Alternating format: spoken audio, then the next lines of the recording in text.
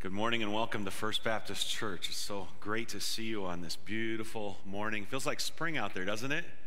The birds are singing, and we all know better, right? But at least it feels a little better for a little while, and it's the end of January. Hallelujah, right? And spring is coming. It'll be here soon, and I trust that you're looking forward to it a fourth as much as I am. So praise the Lord. No matter what the weather's like, that God is good, and that we have the opportunity to worship him together here at First Baptist. We're glad that you're here. Trust that your heart you've come with a heart that's eager to worship the Lord and hear from God, from his word, and fellowship with God's people. We're so thankful that the Lord has brought you here today, especially those of you that are visiting, maybe for the first time or the second or third or fourth time. Thank you for coming, and I trust the service will be a great encouragement and challenge to every single one of our hearts. Please take a few moments to fill out the connection card that you find there in the bulletin. That's for everybody, not just our visitors, but each and every one of us need to fill one of those out so that we can minister to you and so that we have record of your attendance here today with the people of God and the family of the Lord here at First Baptist Church. So please take a moment to do that and then drop that in the offering plate as the offering is passed here, or the plates are passed here in just a few minutes. Also notice a couple quick announcements, about 5 quick announcements as a matter of fact. Reminder to you that tonight we have our nominations for the deacons for the school committee.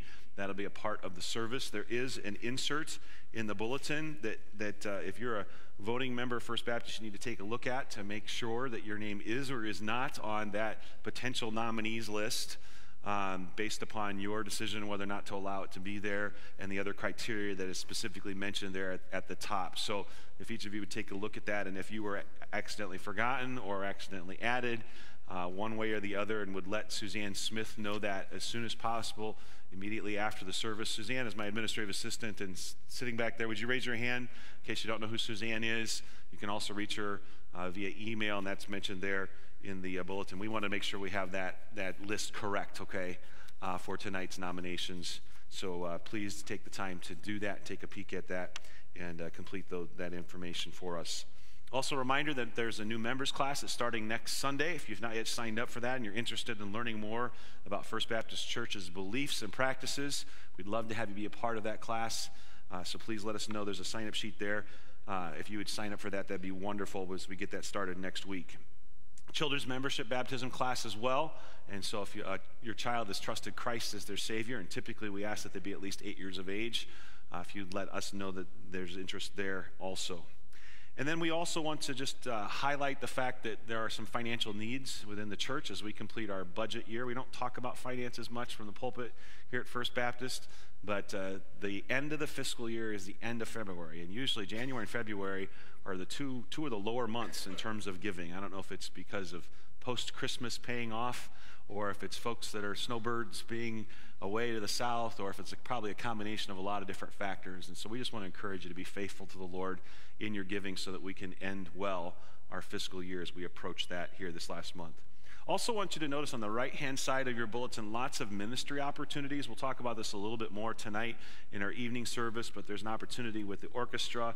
There are opportunities to serve as a helper with the bus ministry on Wednesday night, Sunday school department, children's church, upcoming evangelism explosion. I hope that my prayer would be that every person at First Baptist Church would have at least one specific ministry that they're doing for the Lord.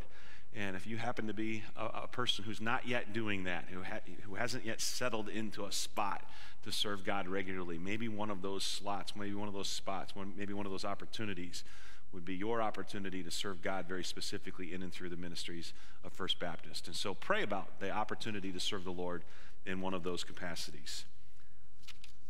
This morning, our focus is on who God is and how we respond to that in terms of worry, in terms of not worrying. And so I direct your attention, just listen as I read just a few of the verses that we'll be studying together from Matthew chapter 6, where Jesus says this: "Therefore I say to you, do not worry about your life." And then he goes on to say later in the passage again, "Therefore do not worry, saying, what shall we eat, or what shall we drink, or what shall we wear?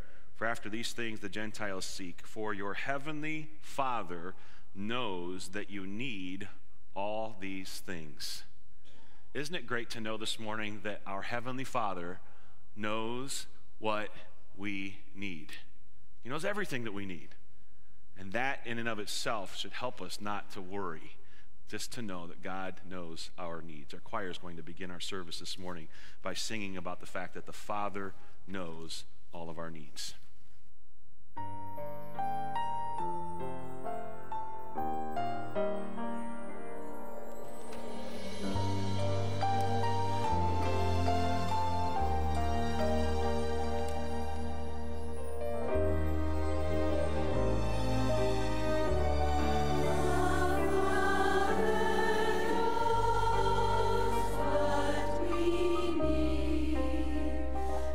He's to where we are.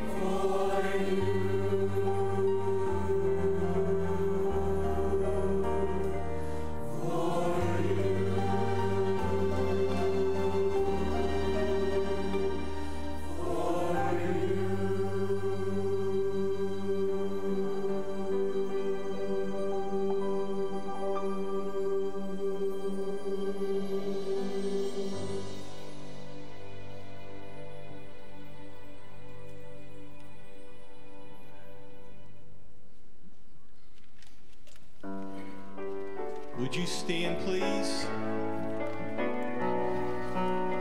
We have the assurance that we are His, and we need not to worry.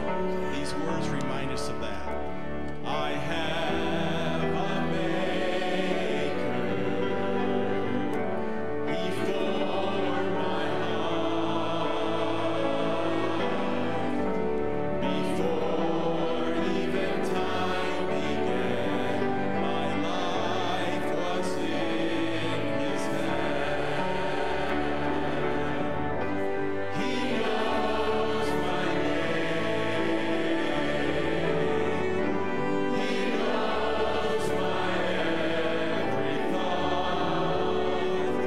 He sees each tear that falls and hears me when I call. I have a Father. He calls me His own. He'll never leave me, no matter where I go.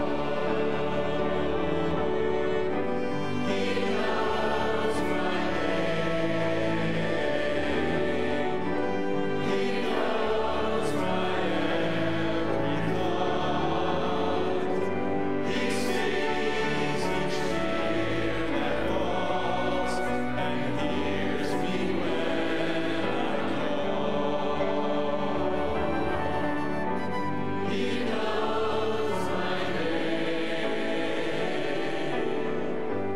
He knows my name. He knows my every thought.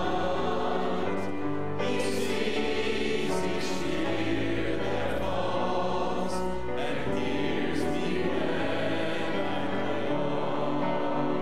Sing it out. He knows my name.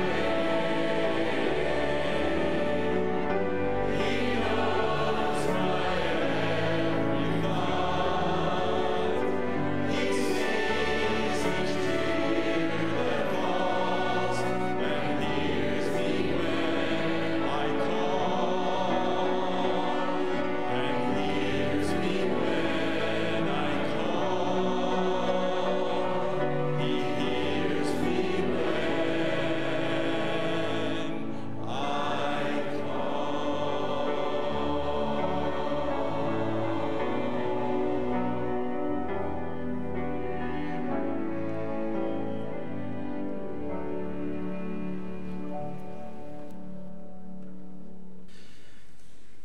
Our Lord and our Savior, it's just amazing to think that of the billions of people that have lived over the ages, that you know my name, that you know my need, that you've seen every tear that I have shed. And Lord, it brings us great comfort to know that if you care about the lilies in the fields and the birds in the air, that you certainly care about man that you made in your image. Lord, I pray that you would guide Pastor as he opens your word this morning, as he shares with us what your word says about worry, about laying our burdens on you, about you knowing the way that is right for us. And sometimes that way leads us through terrible trials and troubles. But you are there, and we thank you for that. Lord, we have some people in our congregation this morning that have gone through some trials. Tom Brune and Lisa Powell, who have both lost some loved ones. We ask that your spirit would be close to them and bring them comfort. We thank you that Larry Gillis has come through his knee surgery successfully this week. Pray for healing for him. And Lord, we lift up Ken Sterrett to you.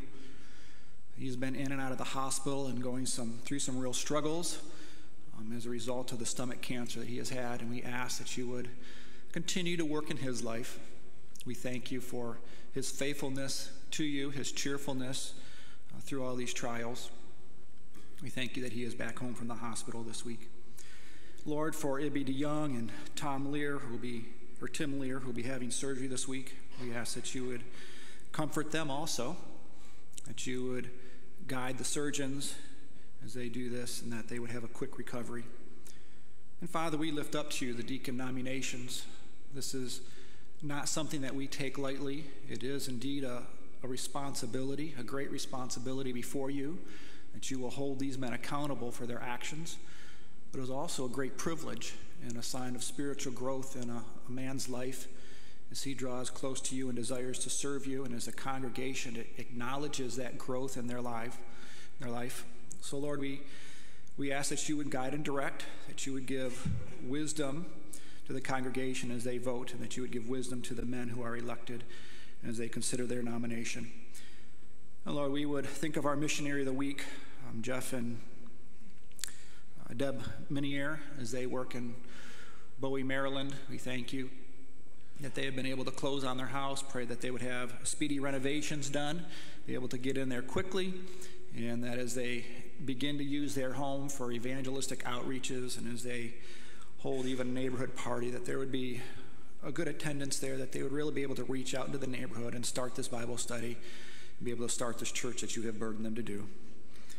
And then, Lord, we would ask for the church's financial needs, that you would provide as you see fit. We thank you for the faithfulness of your people, and pray that we would continue desire to be stretched in our own financial status, that we would use our funds that you have blessed us with to turn around and give back to your ministry, to help those who are in need, to help those who are going around the world and even in our own country to share the gospel, and even to meet the needs that we have here in our building, to keep the lights on, to keep the heat on, to maintain it. Lord, we ask that there would be sacrificial giving on the part of your people. We thank you and for this day, and pray that you would just be with us, that you would be pleased with our worship today. In Jesus' name, amen.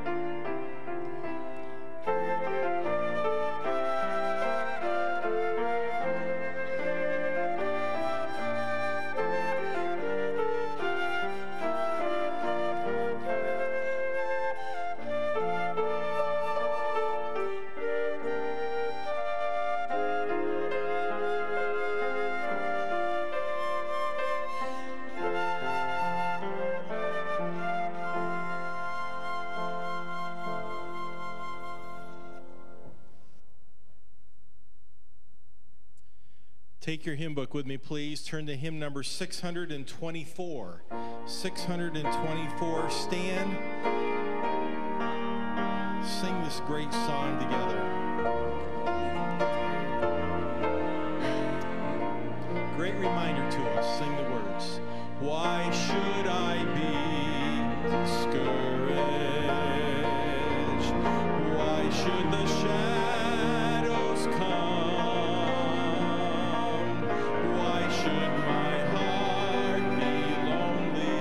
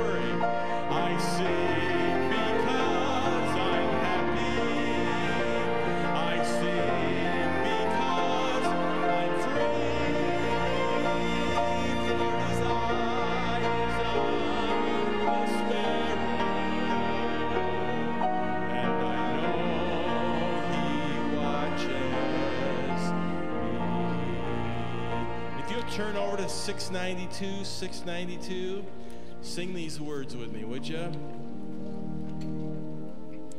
Be not dismayed, whatever betide, God will take care of you. Beneath his wings of love abide, God will take care of you.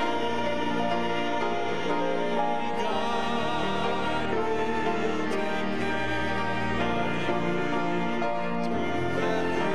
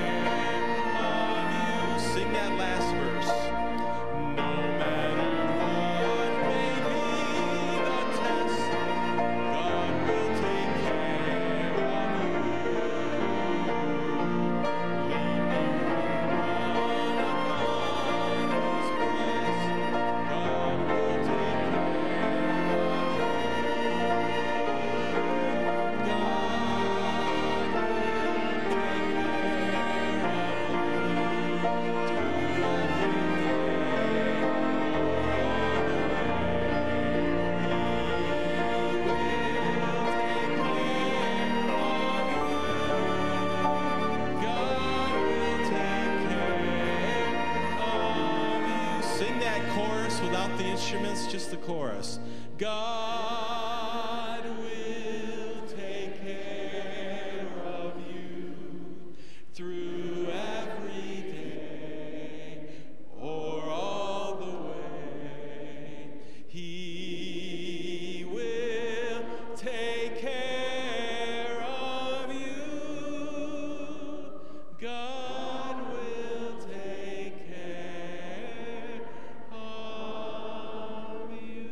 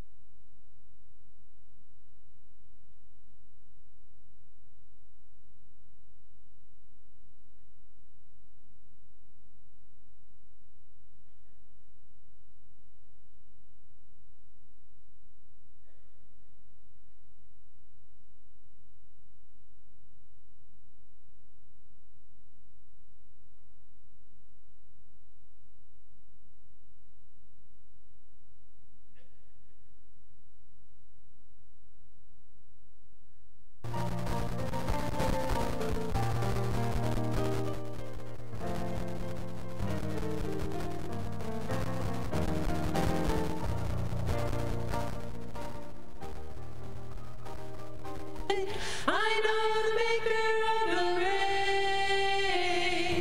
He can calm the storm, make the sun shine again. I know the master of the wind. My boat of life sails on a troubled sea. Whenever there's a wind in my sail, but I have a friend who watches over me when the breeze turns into a gale. I know the master of the wind. I know the maker of the rain. He can calm the storm, make the sun shine again. I know the master of the wind.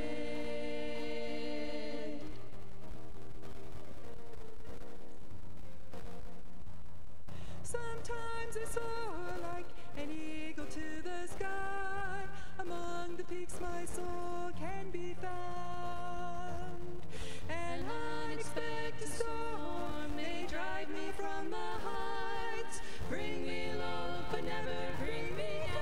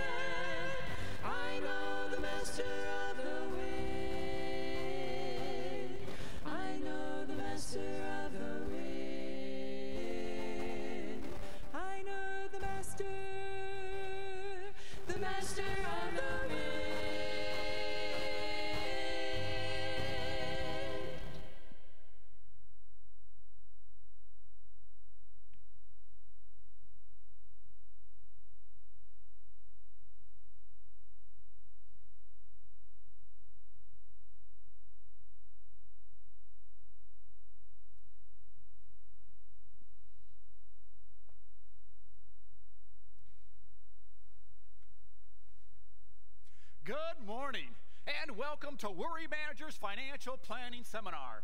My name is Albie A. Worrywart, and I'm here to facilitate a proactive and positive approach to meeting your every financial need. Now, I'm sure I don't need to remind you good folks about the alarming financial state of affairs of our country.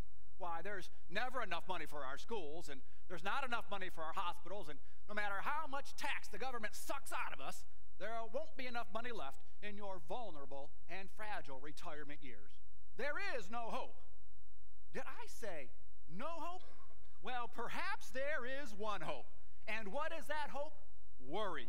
Yes, financially troubled individuals, our one hope is worry. Our motto here at Worry Managers is, worry works wonders. It's worry that motivates us to stay up late at night. It's worry that creates trembling hands and sweaty palms when you open the bank statement. It's worry that sends you out to the store in anticipation to buy a generator during a bad storm. You see, worry works wonders. What does worry do, folks? Oh, come on. Let's say it all together now. Worry works wonders. One more time. Let me hear that worry. Worry works wonders. Now, we've set up a microphone over here so you financially troubled people can share your worries with me. Don't be shy. Step right up. Of course, I know the first question that you're going to ask, and that is, well, what are some of the wonders that worry can work? Well, here at Worry Managers, we have a series of wonderful packages aimed at managing all kinds of worry. Now, of course, I am not here to sell you anything. I am not here to take your money. I am here to help you manage your worry with such wonders as life insurance, home insurance, car insurance, identity theft insurance, crime insurance, kidnap and ransom insurance, and our most favorite wonder, pet insurance.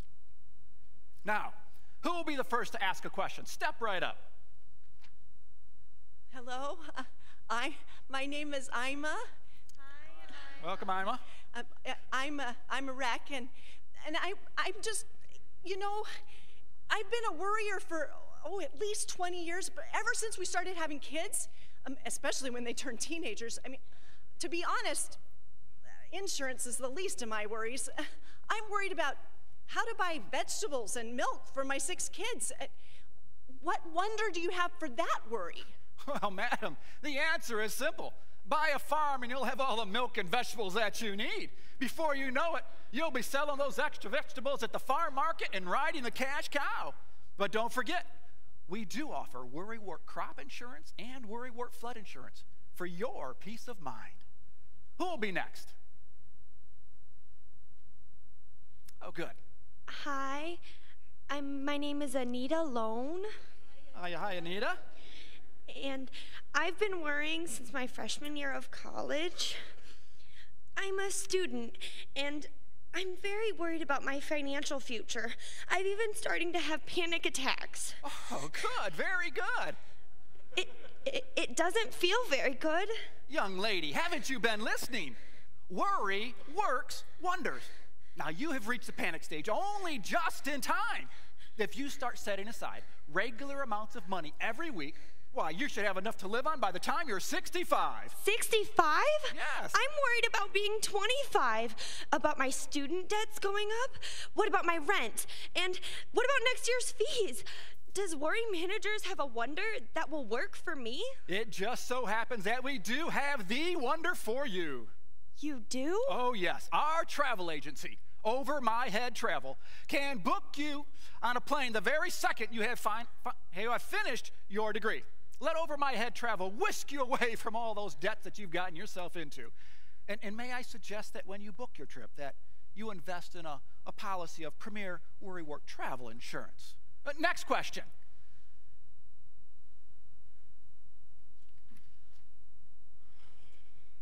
My name is Al. Hi, Al. Al K. Seltzer. And I've only been a worrier for about 5 years. Since I've been unemployed and on disability, it's been a hard struggle for me and my family. I worry about this a lot, and that's why I'm really interested in your wonderful, worry-free health insurance. You're sick, you say? Well, how sick are you? It's kind of a heart problem, and is there anything that you can do for me? Nothing. Nothing? No, I'm sorry. You should have started worrying when you were fit and healthy now, shouldn't you have? Folks, this is what I've been trying to tell you. Don't leave it too late to worry. You may think that you don't have any worries. I'm here to tell you that you are wrong. What does it take to survive in this commercially driven, financially oriented, wonderfully materialistic world? Worry. You may never have as much money as you need. What can you do? Worry. You may never have as much money as you want. What can you do? Worry. Well, folks, we have run out of time. But remember, tackle life pessimistically and be proactive. And remember, our motto here at Worry Managers, all together now, just one more time, worry works wonders.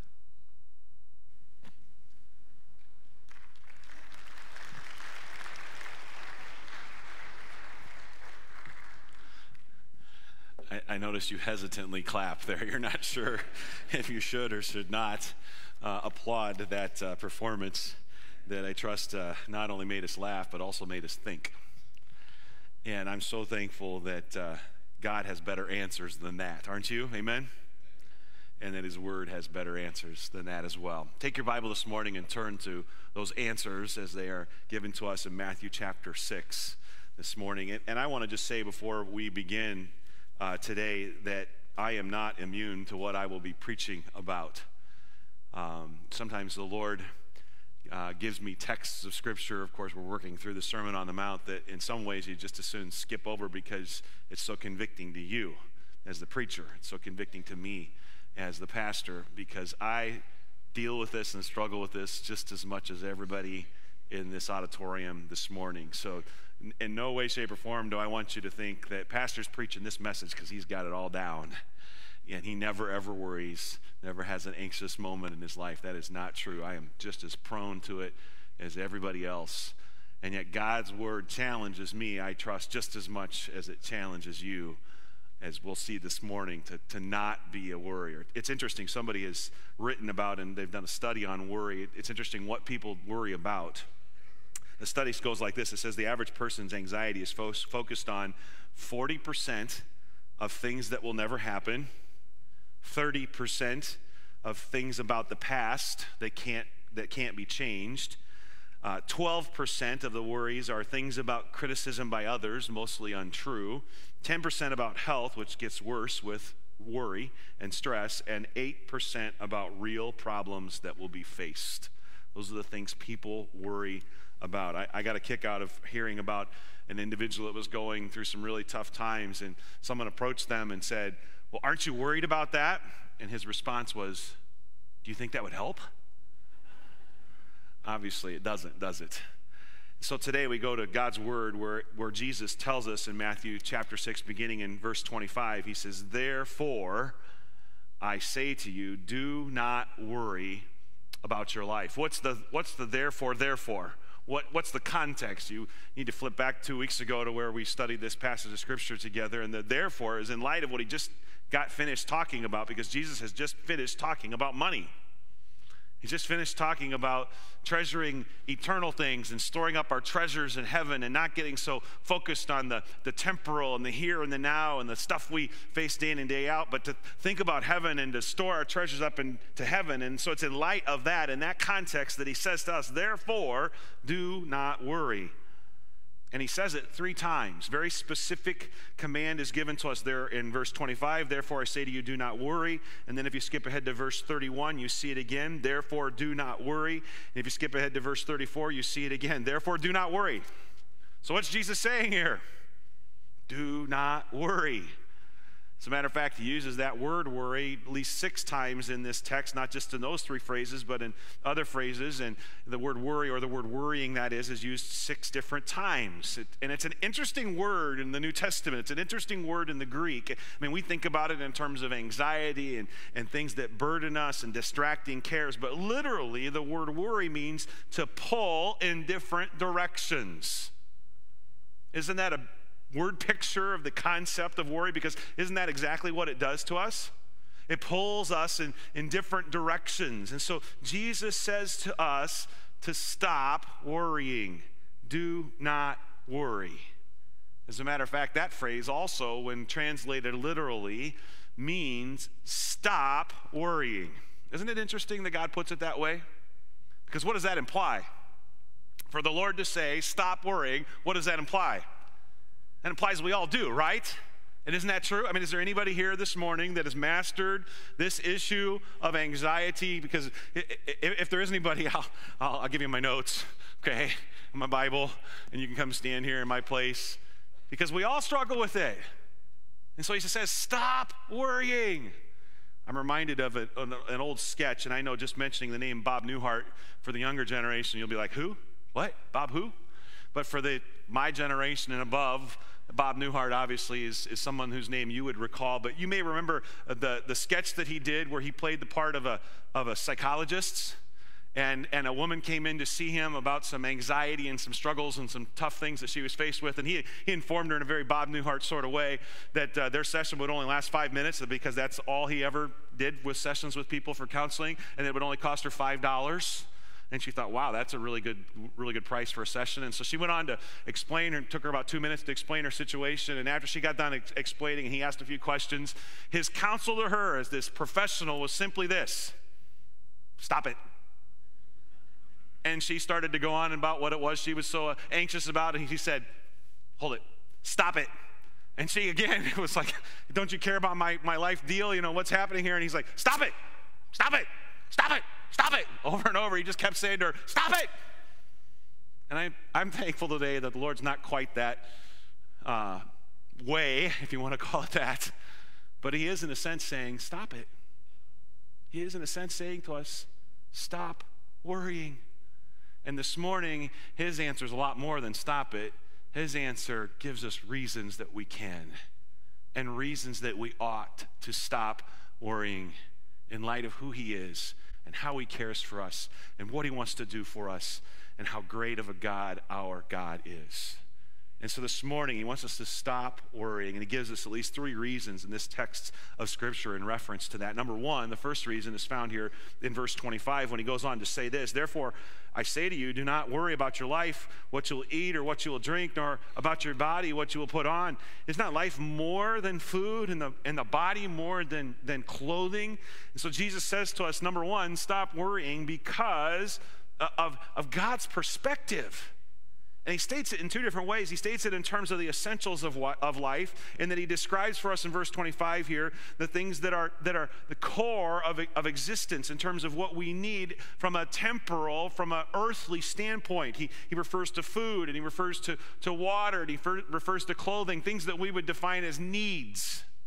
I mean, the very necessities of life, which in some ways may actually be a little bit difficult for us to relate to as modern American Christians in a society where, for the most part, those basic necessities are given to us. I mean, the average Jew lived in a little different world than the world in which we live. The average Jewish person that he'd be speaking to here spent a large portion of their income, a far greater portion of their income, just to put food on the table than Americans do. Really, we spend a fairly small amount of our income on making sure we have food on our tables, and yet they spent a large portion of that. And water was scarce in the Middle East. It wasn't something like we have plentifully here in the United States in terms of wells and running in our faucets and those types of things as well. And so that was something that was scarce as well. And then clothing was expensive. And the average Jewish person this day had one set of clothing. It was what they were wearing. That was it. They didn't have entire closets full of clothing to wear. And so the basic necessities of life were not a given. That's why in the Lord's Prayer, Jesus taught them, and he teaches us, give us this day our what? Our daily bread. Not our decade bread. Not our bread for forever and ever until I die type of thing. No, give us this day our daily bread. And so the things that they would have even worried about are maybe a little bit difficult for us to comprehend because, I mean, think about comparing those to the average things that an American worries about. Whether or not their health insurance will be adequate. They didn't have health insurance. Whether or not the stock market is up or down and what the impact of that will be on their retirement fund. There were no such things as retirement funds. Whether or not they'll have enough money to purchase their next iPhone. Whether or not they'll have enough money to pay that $250 cell phone bill or that $200 satellite dish, satellite TV, cable television bill. It's a little different than food and water and the necessities of life and clothing. And yet the point here that Jesus is making is not that those things are bad, but the point that Jesus is even making here is not only about the essentials of life, but he's making a point about the essence of life when he says here in the latter portion of verse 25, don't worry about your life, what you will eat or what you will drink, nor about your body, what you will put on. Is not life more than food? Is not life more than your clothing? In other words, the essence of life is that life is not about the physical stuff. Life is not about material things. There's more to life than just what we're facing here and what we're facing now.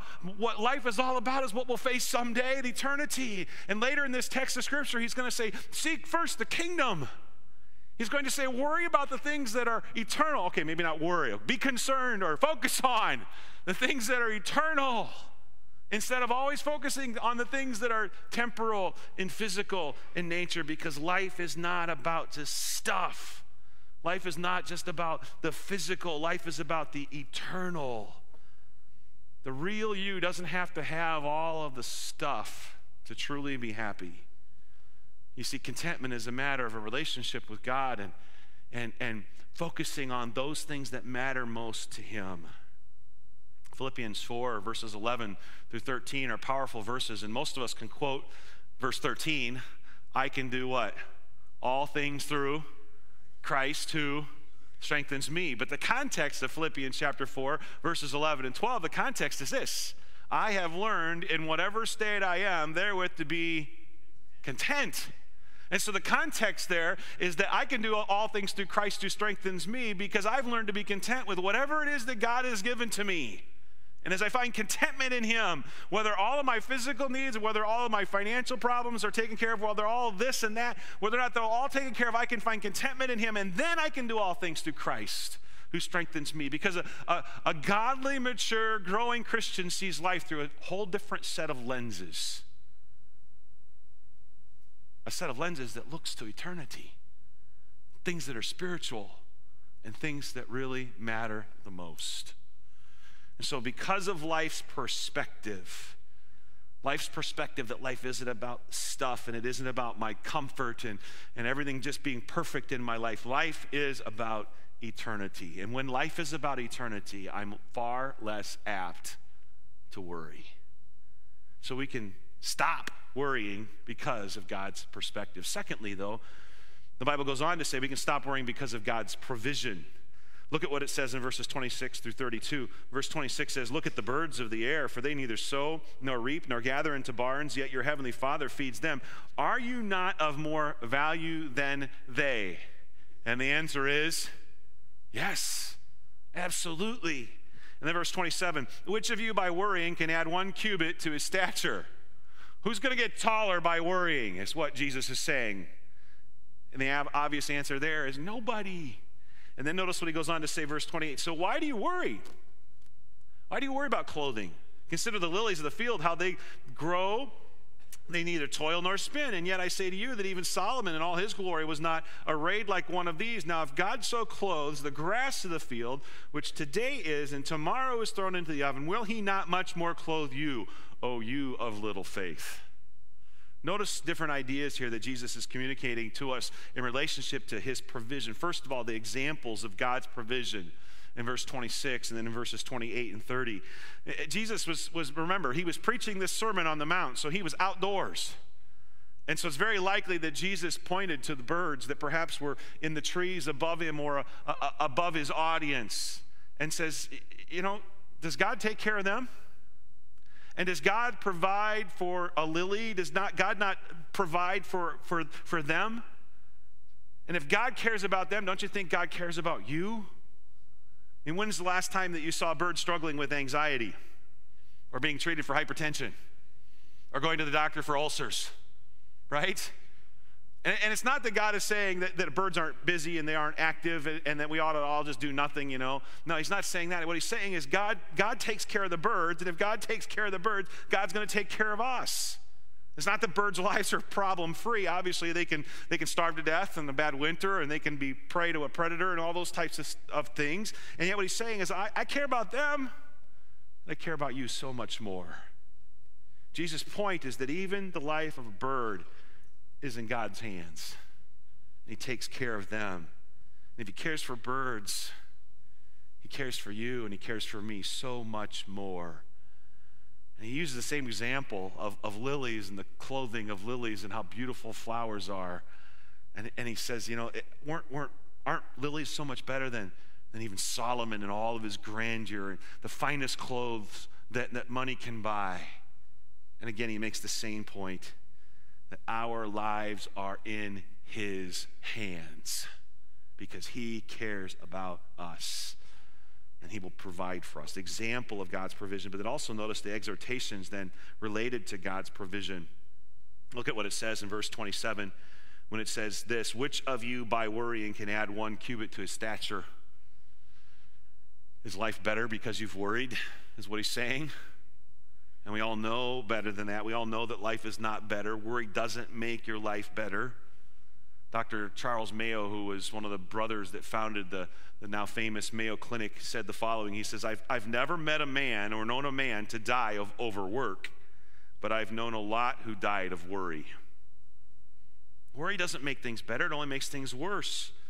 And the key to understanding why we worry, though, is found then in verse 30. If you skip down to the end of verse 30, when Jesus says this, will he not much more clothe you? And then there's this little phrase that I have underlined, and I would encourage you to underline it in your Bible as well. He says, oh, you of little, what? Faith. Little faith. Because that's the problem, that's the challenge, that's what happens when we worry, is we're not looking to the Lord and we're not trusting him, we're trusting ourselves and our resources and our ability to solve the problem and change the situation and get it all figured out and planned out, instead of realizing that's God's job. Don't try to do God's job. Instead, trust him.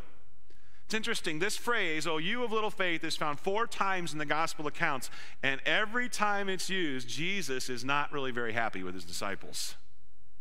Because what he has brought them to is a situation in their lives where they're faced with a crisis, and in the midst of that crisis, they don't respond in faith. Instead, they respond with taking things into their own hands or worrying about it or whatever the case may be. Every one of those times there's a crisis, and he says to them, oh, you of little faith. And he says the same thing to us when we worry, because the core issue is our faith and realization of who God is and how great he is and how he cares for every one of us and wants to meet our every needs according to his riches in glory by Christ Jesus.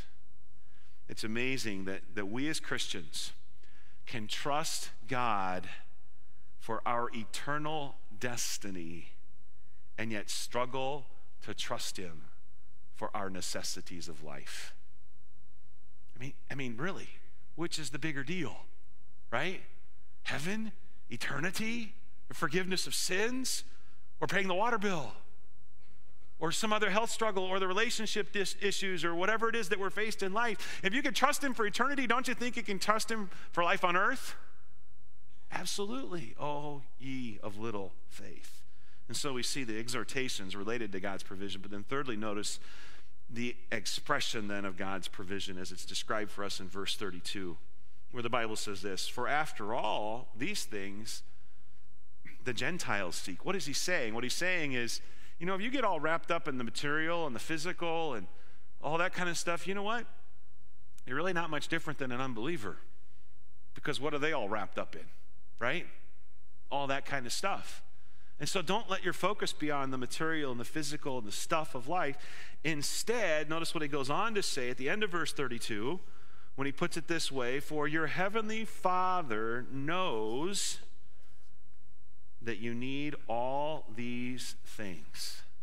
Your heavenly Father knows that you need all these things. Someone's written a poem that goes like this. Said the robin to the sparrow, I should really like to know why these anxious human beings rush about and worry so. Said the sparrow to the robin, friend, I think that it must be that they have no heavenly Father such as cares for you and me. You see, our Father knows. Our Father knows our every need. Does God know about your health issues? Does God know about your job problems? Does God know about your bills? Does God know about your kids? Does God know about the world situation? And all God's people should say, amen. He knows. And not only does he know, he cares. Our Father knows that you have need of all these things. And yet worry reveals our view of God. I mean, we'd never say it. We'd never say, well, I don't think God's in control, or I don't think God cares.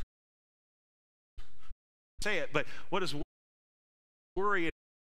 Worry, in essence, says, well, I'm not sure that God knows about this one. I'm not sure God cares about this one. I'm not sure God's going to help me with this. And in a sense, it's almost like saying maybe God's not powerful enough to take care of this one. Or maybe he just doesn't care about me. When in reality, we all know God knows, God cares, and God's got this, as Dr. Jordan kept saying to us last week. I've got this. My Father knows that you have need of all these things. And so for us to worry almost demeans who God is as our Father who knows our every need. And so we don't have to worry, or we can stop worrying because of God's provision. And then thirdly, notice, we can stop worrying, stop it, because of God's priorities. Notice what verse 33 goes on to say, a familiar verse, probably one that most of us here today have memorized, or we've sung the song about it, where it says in Matthew 6:33, but seek first the kingdom of God and his righteousness, and all these things will be added unto you. What is he saying there? What he's saying to us is this: because of my priorities, you don't have to worry. Focus on what really matters. We talked about this earlier in this series about what is the kingdom of God and what exactly does that mean. And just to simplify that concept, it again is all the things that are eternal. It's God's reign in my heart, the kingdom of God in that sense, but it's also God's eventual reign in the millennial kingdom, and the fact that someday we're going to get to rule and reign with him, and life is going to change in terms of its perspective because of the kingdom. And so things that matter are things that are going to be a part of the kingdom. Not just the physical here and now, but the eternal and the souls of men. Those types of things, that's what it means to seek the kingdom of God and his righteousness. In other words, live righteously in a manner that pleases him. Do what is right, is what he is saying. Make the pursuit of those kinds of things number one in your life. Focus on what really matters instead of focusing on what doesn't matter. Connie Mack was a baseball coach that coached baseball a century ago. You big baseball fans may recognize that name. But he was one of the greatest managers in the history of baseball, won a world championship 5 times, and was one of the winningest coaches in history. And one of the secrets of his success was how he managed people, okay, and how he dealt with problems. And so he was a guy that admitted that he had gotten to the point where really he didn't worry much. And he said the following in relationship to that.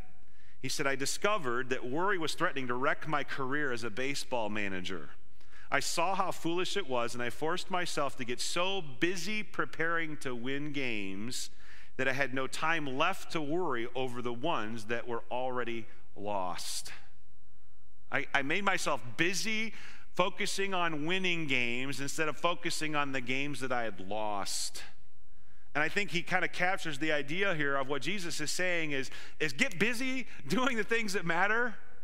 And when all you're focused on is seeking first the kingdom and your focus is on his righteousness, a lot of the stuff of life just kind of becomes details. that fades into the background because you're focused on just doing what's right and impacting lives for Christ and being a testimony and sharing the gospel and having an impact. You're seeking first the kingdom. You see, people are typically doers or stewers.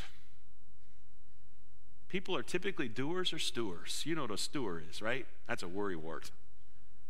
Versus what Jesus is saying is, don't be a steward, be a doer. Be somebody that's so actively doing everything you can for Christ that some of the stuff that you would stew about just kind of fades into the background. Because you're a doer. You're seeking first the kingdom of God. Put Christ first and let him take care of your needs, because that's what the verse goes on to say. Seek ye first the kingdom of God and his righteousness, and all of these what? Things. What is that? That's the needs of life. All these things will be added unto you. You do what you're supposed to do, and let me do what I'm supposed to do, is what God's saying. And I'll take care of you. I'll take care of you. I will meet your every need. And so we are to focus on what really matters. Get busy doing all you can for Christ and let him take care of the other stuff. Secondly, he doesn't just say focus on what really matters, but then he also says, and face today's problems. Notice, face today's problems. Or as Jesus put it in verse 34, therefore, do not worry. Here it is again. Therefore, stop worrying. And then he goes on to say, do not worry about tomorrow, for tomorrow will worry about its own things. And then notice what he says, sufficient for the day is its own trouble. In other words, there's enough to focus on today that there's no sense in focusing on and worrying about tomorrow. Focus on or face today's problems, not tomorrow's problems.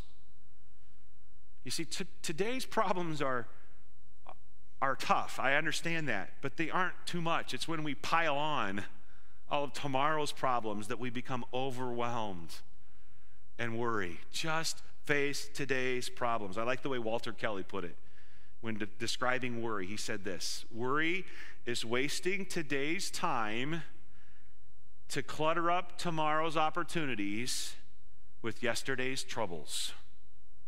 Worry is wasting today's time to clutter up tomorrow's opportunities with yesterday's troubles.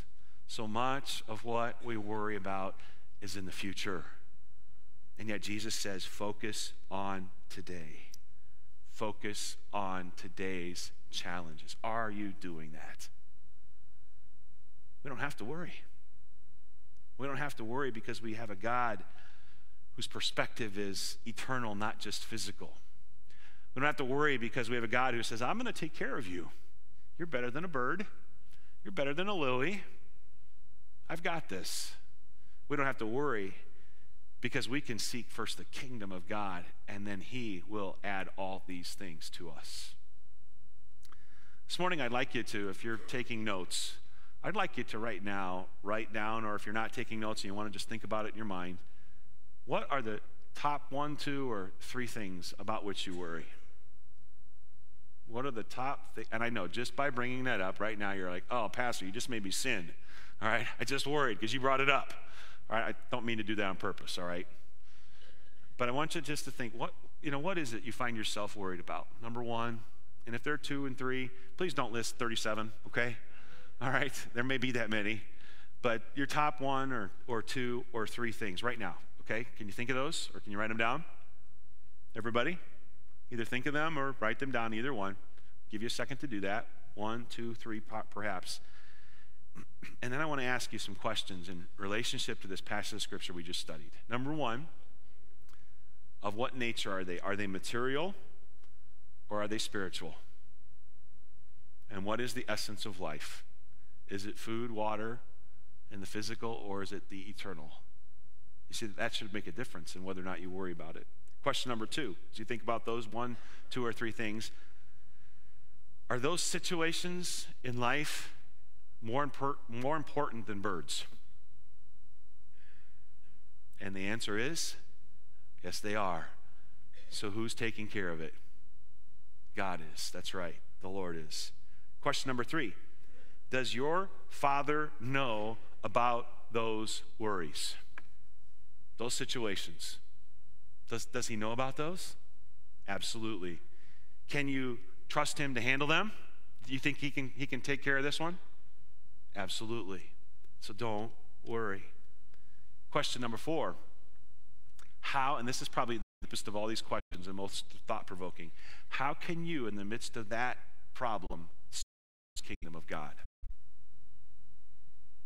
How can you, in the midst of that potential worry, seek first the kingdom of God? Have an eternal perspective and a righteous response to whatever it is that you're facing that you could find yourself worrying about, because that's what he wants you to do. Seek first the kingdom of God. And then last question, actually I've got a second part to this one as well, but is it today's worry or is it really tomorrow's? Is it today's worry? In other words, is there something that you can do about it today other than pray and leave it in God's hands? Or is it really tomorrow's?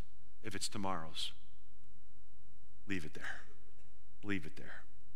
And then the final question that really wasn't in my set but complements all of these is, will you trust God with your worries? Because that's the answer. Will you trust him? Will you trust him by praying and saying, God, I cast all of my cares upon you because you care for me? Will you trust him by not shouldering those loads, but letting him shoulder them for you because he's the God who cares about you more than any bird or any lily? Let's pray. Heavenly Father, it is amazing to think that you know my needs. You know my every thought.